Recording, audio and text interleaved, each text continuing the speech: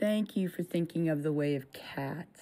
This is Bud and Lou. I adopted them because I had to. They were bonded pairs and they had to stay together. And what if they weren't? And then one would go and one would stay. I can't do that.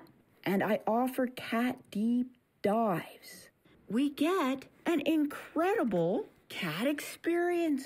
I'm here to share it with you along with my cat Tristan, the failed foster, found at 3 weeks, who now gets on the mic and talks. So yes, I'm the only cat podcaster with a cat co-host, I think.